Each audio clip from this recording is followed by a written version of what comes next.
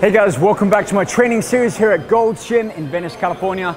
I'm Rob Richards, and on today's video, I'll be focusing on the rear deltoids and traps. So sit back, take some notes, enjoy. Let's get to it.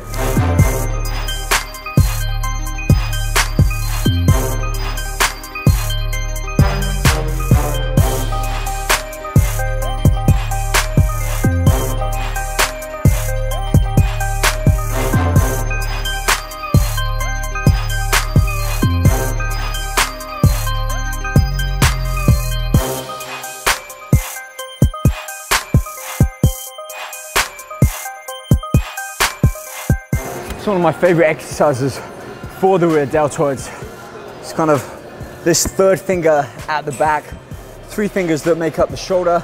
We've got the front, medial, and the rear. And the rear helps a lot with moving the arm behind as it does with lifting and these kind of movements. But we don't really train as part of our normal workout. When you think of shoulders, really you've got the shoulder presses, some lateral raises, maybe a front raise. Rarely do we hit the rear deltoids with as much focus as we do the other muscle groups. And whether you're on stage, you do photo shoots, or just build a more complete package, the rear delts, definitely a muscle group that you can't skip on. So today we're training rear delts and traps, two muscle groups paired together, which don't really get their own full workout within most people's regime. So we're gonna focus just on those muscle groups today. Let's go a little heavier, let's work it up.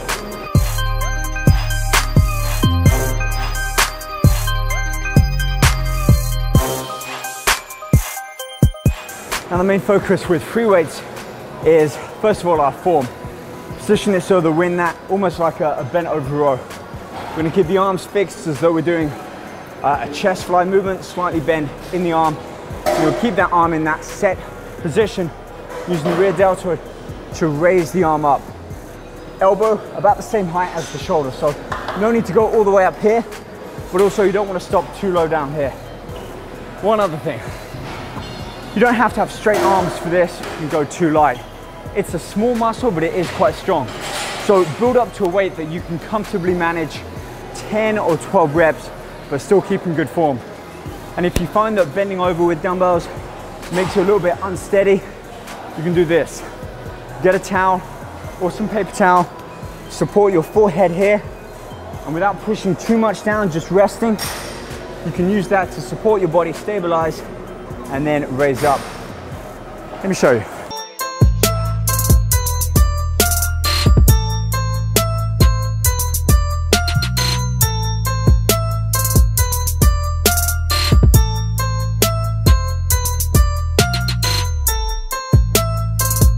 All right, benefits and like pros and cons. The benefit of doing this, like I said, it stabilizes you. You can't go as heavy, otherwise you start putting too much pressure down through the spine and on the head, which is not a good thing. So if you're just starting out or you failed and you still want to keep up one more set, this is a great method. Another way that we could do this, if you're a bit too unsure about standing, maybe your form's not quite spot on, and you can't execute that movement and recruit the rear delts, is we can use a bench. And I'll show you that as soon as I catch my breath back.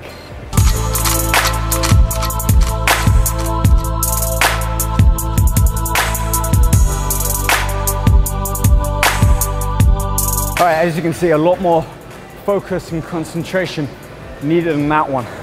Why? Because we can't cheat. We're positioning our body against that seated pad, so we can't swing it back and forth.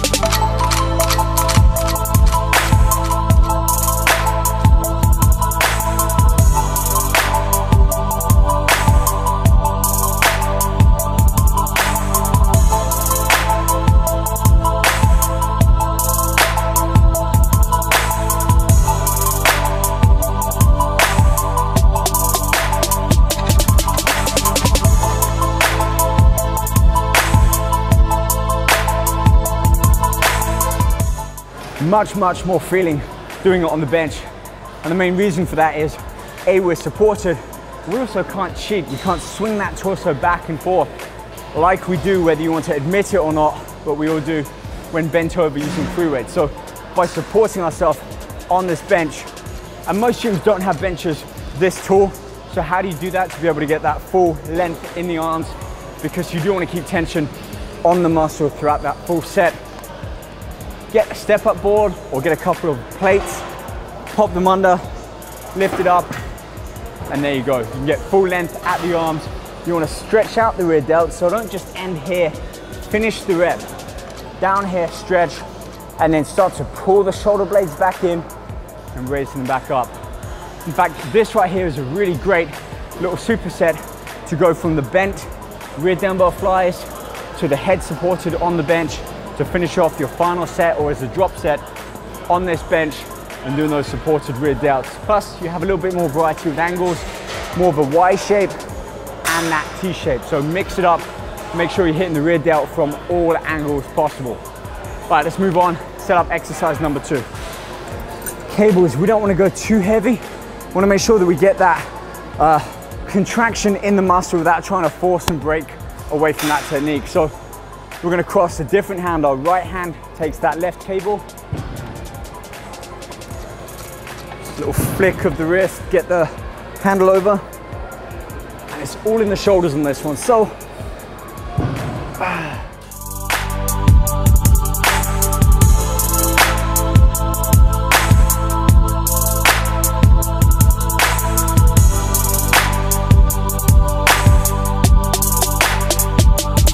as you know with me, cables, I like to do a little bit higher repetitions, 15 reps, and the reason for that, A, I'm not going too heavy, and B, it's more about muscular endurance, feeling that muscle work, feeling it contract, squeezing, flexing it at the end of each movement, because the great benefit of cables is they supply that same level of tension on the muscle throughout that full range of motion. So first of all, you want to make sure you actually go through a full range of motion, hence why I'm stood back a little bit.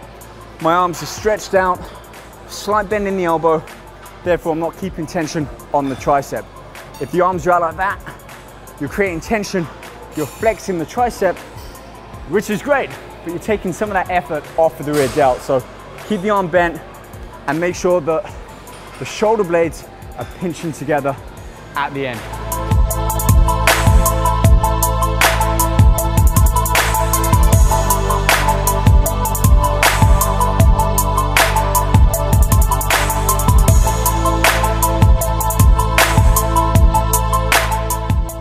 As with most exercises and especially machines, there's often variations, different examples you can do. This one is the typical one. It's my go-to for cable rear delts, keeping the arms a little bit higher, stood up.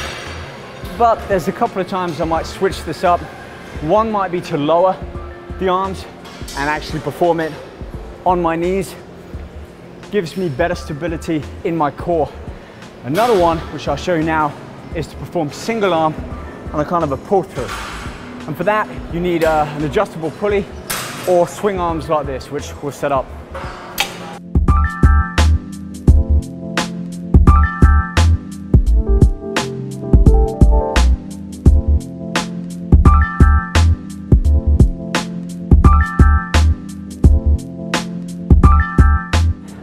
One thing I really love about this variation is because you're doing a single arm, you get just that little bit more travel, bringing the arm through. So it's a really good stretch for that rear deltoid. Plus, it's just a little bit extra that it has to travel now to pull the arm back out. Something that you don't really get when performing arms together because you stop here. Single arm, you get a little bit more of travel through. It's got to work just that little bit harder. So all of this comes down to really variation and a ton of different angles. So whether you train all of these in one workout, sometimes I might, other times I'll alternate the same exercise but just a slightly different variation of it from workout to workout. Therefore, I can continue with the same kind of workout, but I'm always challenging my body from a slightly different angle, a different perspective, and a different movement each time. Okay, let's move on. The third exercise for rear delts, and for this, we're gonna find a machine. So into room 3 we go. Rear delt machine or fly machine, you can reverse it around providing the handles can come all the way. Most people, myself included, typically sit down and do it this way. I've actually found that by standing up a little bit further back, and if you can, press your chest into this to support you, you get much better angle and movement for the rear delt to work the way it should.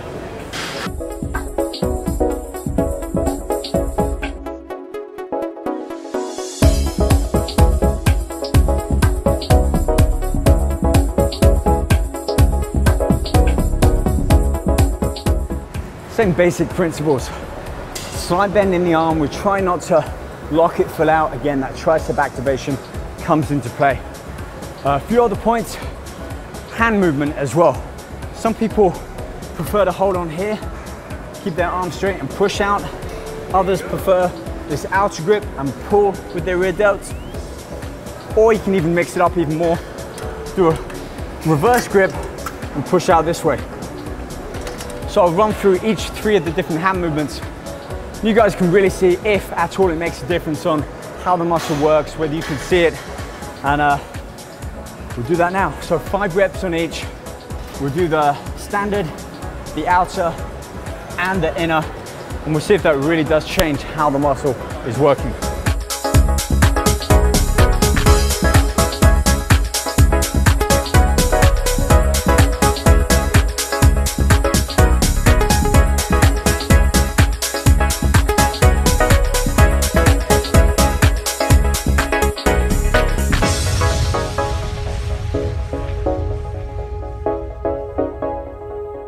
I don't know about you, but only the first one felt right.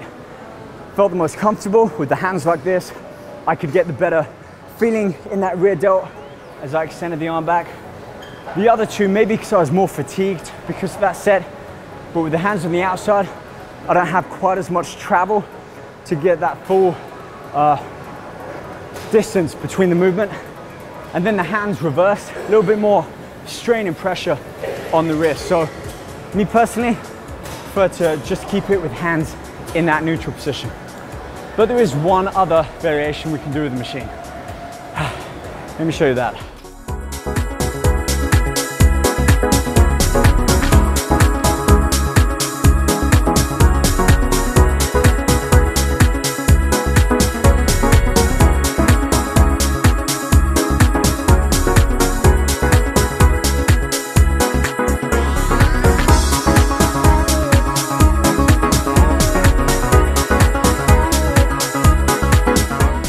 So just like with that single arm cable rear delt fly, this with the machine allows us to travel that little bit further with the arm. So good for either at the beginning during a warm up, or as a superset, or as that final set when you've reached your point of failure. You're going to drop the weights down, but you still want to keep that intensity up. Full distance of the arm, great stretch in that rear deltoid, and then keeping that bend in the elbow. Extend the arm as far as you can to squeeze in that rear deltoid. Okay, whew, that's enough for rear deltoids. 3 great exercises, all focusing on that rear, the back deltoid of that shoulder group, and a few different variations for each machine. Now, let's clean up, dry up, hydrate, and move on and focus on the traps. These muscles here, which like the rear delts, are positioned more to the back of the body, so it makes sense to kind of group them together and train them as their own workout.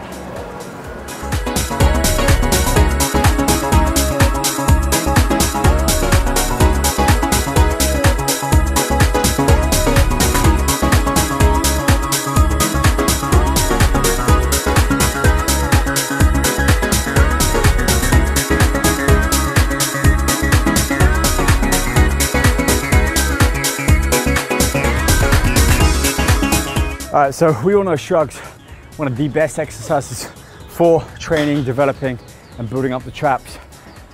Tons of different varieties that we can do this. This trap bar where you actually stand inside and hold the handles in a neutral position at the side of the body is probably the gold standard for trap exercises. It distributes the weight evenly, puts your hands in more of a correct anatomical position as opposed to rolling your shoulders around or behind, although there is a benefit to that, and I'll show you later with that. The only tricky thing about this is, because of the way the handles are and the heavier you get, it becomes a little bit off balance at times. So if you do find that you're going heavy, you've got the trap bar and it's rocking back and forth and you can't hold it, I'll show you a great variety after you've done one more set on here.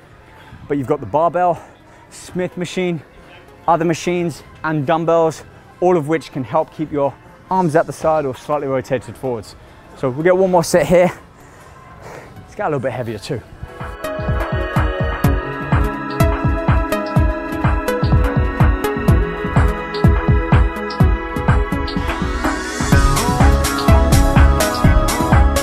Great thing about dumbbells is pretty much every gym has these. So if you don't have a trap machine or a Smith machine, even some Olympic bars, dumbbells, even if they're not too heavy, sit upright on a bench, have them at the side. And the great thing about this is because you're not holding a fixed weight or a bar, independently you've got each arm holding a weight. You've got this slight curvature as you drag that shoulder up, contracting the trap. Imagine someone squeezing around your neck just here. You're trying to tense, create the muscles to be flexed, have tension in, contract them hard at the top and then relax them. Full length down, let that muscle stretch out so that you're taking it through its entire range of motion. Now dumbbells I like to do after a trap exercise or an Olympic barbell shrug, hands at the front. And as far as straps, if I'm going really heavy, wrist wraps around the bar allows me to manage just a little bit more weight, but I don't rely on them. That might come into play on the last set of 1 or 2 exercises, but as you can see, no wraps, helps improve my grip, forearm strength, and I can really feel it working in the trap. So 1 or 2 more sets here, then we'll move on and focus on the Smith machine.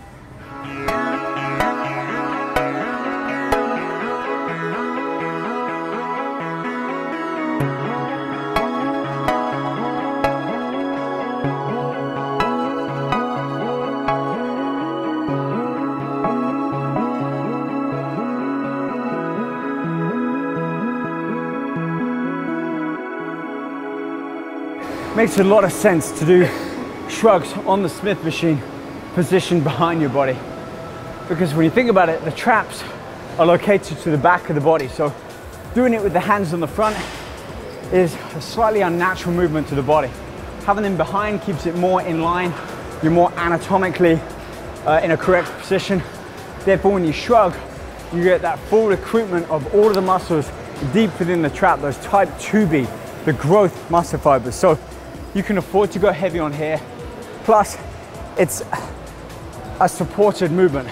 It's fixed. You can only go up and down. You don't have to stabilize it like you would on a free weight. But Olympic bar as well, find a squat rack or something that you can hold the bar after, have that bar behind, and it also helps you keep the arm in a straighter position. So you can get more movement up, shoulders up towards the ears, and really focus on squeezing those trap muscles. Yeah, I think we got a little bit heavy on here. We're gonna focus on 8 to 10 reps, and we've got one more exercise left as a final finisher off for the traps.